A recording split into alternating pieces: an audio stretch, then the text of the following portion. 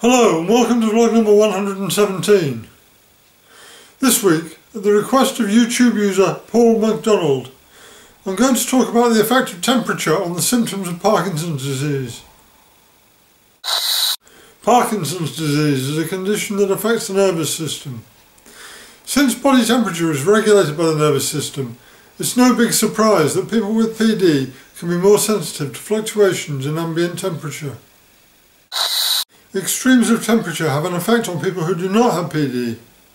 Cold weather, for example, can cause a loss of manual dexterity, an increase in muscular rigidity, a reduction in physical movement, and tremor or shivering.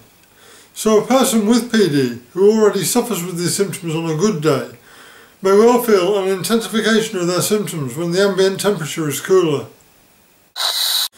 Cold weather exacerbates many symptoms of PD, making painful cramping and muscular contractions more severe, and therefore much more painful. Conversely, when the ambient temperature is warmer, a person with PD may also have difficulty in maintaining a normal body temperature, resulting in hyperhidrosis or excessive sweating, for example. The body's core temperature needs to be maintained in a narrow range, regardless of heat produced by the body and environmental conditions. And responsibility for this thermoregulation falls to the hypothalamus and peripheral autonomic nervous system.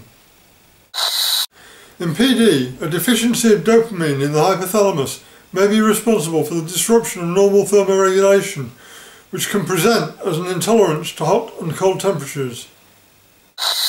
People with PD lose the ability to sweat from the extremities, the hands and feet, and so the body compensates for this by increasing sweating from the rest of the body. And this situation just gets worse as disease progresses. Parkinson's medications can also exacerbate problems. Some can cause hyperhidrosis, and others can prevent sweating and cause body temperature to rise to dangerous levels, particularly during warmer weather. For this reason alone, it is important to consult your doctor if you are affected. Thanks for watching.